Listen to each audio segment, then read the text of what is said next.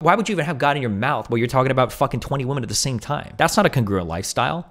But in Islam, you can have 4 wives. It doesn't work that way. In Islam, you can have 4 wives. I want to have 4 wives. You're not Islamic, and you didn't say 4 earlier. Guys, it's not true that you can just have 20 wives in Islam or whatever. The Prophet would only take orphans or widows as his extra wives, and that's where the example came from. And even then, they strongly discourage Muslims from doing that because Allah says that you can't love each woman equally. So they say don't do it. So this whole thing that people turn towards Islam is people who don't actually study the religion or know anything about it. And even if they did, that's 4 wives, not 4 bitches that you kick out and then fuck new ones the next day.